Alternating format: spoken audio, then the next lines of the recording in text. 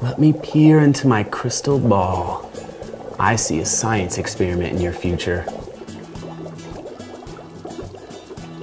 So if you want to create this rad dry ice effect, here's what you're gonna need. Warm water, a large bowl with a smooth rim, a heavy-duty glove, dry ice, dish soap, a plastic cup, and a strip of cloth. First thing you're gonna need is a soapy solution. To do that, you're gonna need some dish soap and some water. Now, you need to mix that solution up. Soak the strip of cloth in the soapy solution, making sure it's completely submerged. Fill the bottom of the bowl with about an inch of warm water.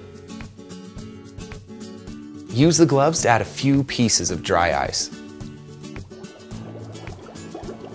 So now you're gonna take some of the soapy solution and you're gonna gently place it around the edge of the bowl, making sure not to get any of it inside.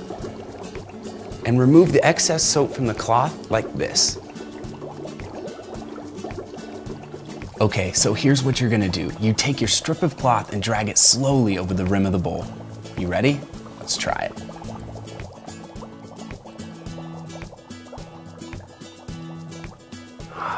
That's perfect. So what we've actually done here is create a thin bubble film that's trapping all that carbon dioxide and water vapor inside. And as it builds up, the bubble starts to grow. And to take the experiment a step further, try adding a glow stick. All right, now you're ready to do some real fortune telling.